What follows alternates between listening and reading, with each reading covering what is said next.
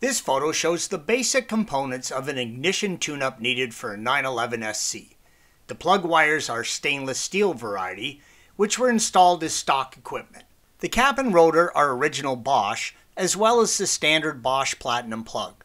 On the earlier cars, you will need to replace the ignition points as well. Make sure you have a universal joint that works with your spark plug socket.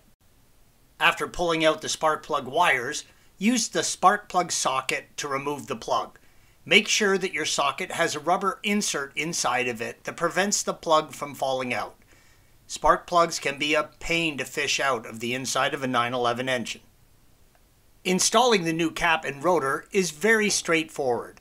About the only thing that you can mess up is the location of the ignition wires on the top of the cap. Unplug and replace each wire individually, as it gets very easy to get confused and plug the wrong wire into the wrong socket. If you happen to own an early car equipped with an original Marelli distributor, you will probably want to upgrade to the Bosch distributor. Maintenance parts for the Marelli distributor, cap and rotor are no longer manufactured and almost impossible to locate. The new Bosch distributor is a drop-in replacement, and replacement parts are common. Thanks for watching. Be sure to subscribe to our channel and check out another video in this series.